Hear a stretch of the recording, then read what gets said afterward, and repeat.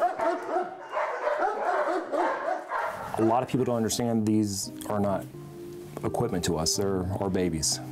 Judy was actually born on April Fool's.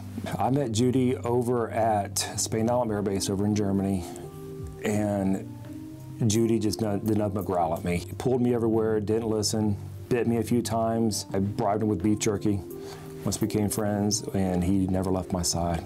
Slept in the ground with me, stayed in the kennel with me, stayed everywhere with me every time we deployed.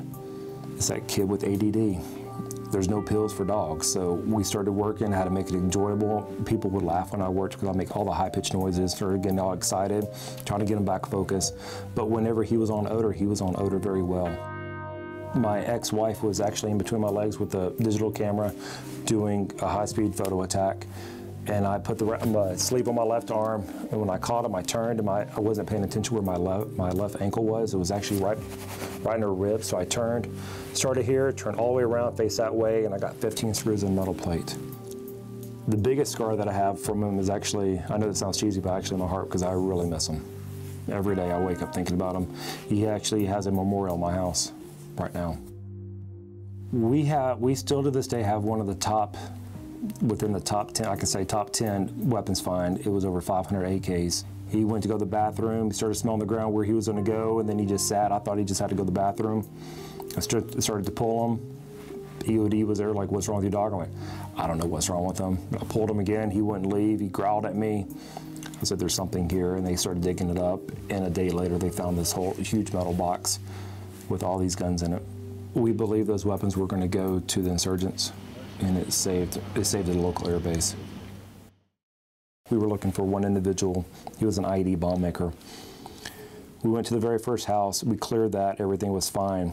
We went to the second house, we cleared that, it was fine. Then it was my turn to clear the final house. We all came together, and we were prepping for the next room.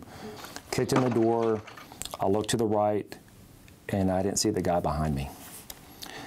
There was a gun to the back of my neck, and he pulled the trigger, and I heard a click. I should be dead. Judy, without skipping a beat, turned around and attacked him. Bit his arm, threw him on the ground. So Judy did save my life that day. And that was our last mission that me and him ever went on. And that was on my second tour to Iraq. But Judy saved my life. I believe it was not for Judy, I would be dead right now. And Judy never recovered. We stopped doing missions. I went home a couple weeks later. So my proudest moment ever with Judy was actually bringing him home. It was unique for the first couple of days, but then I had a cat that just beat him up, and he loved life. My daughter Kaylin gave him his reward the very first day. I said, come on, sweetheart. He's not gonna give it back. She goes, yeah, he will. He loves me. Okay, get it back. And she went, out. And he just spit it out halfway across the room, and she goes, told you, he loves me. Ever since then, he punked me. And he laughed, and he enjoyed life, and he just ran around. So now that was a running joke in our house for the longest time. My dog listened to my daughter more than he listened to me.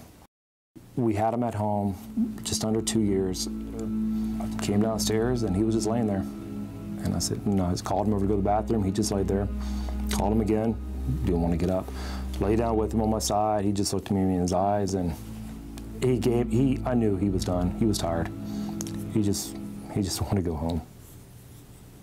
So it was very hard. Judy has found over 4,000 pounds of explosives.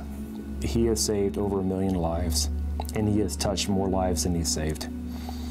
I miss Judy. We all miss our dogs.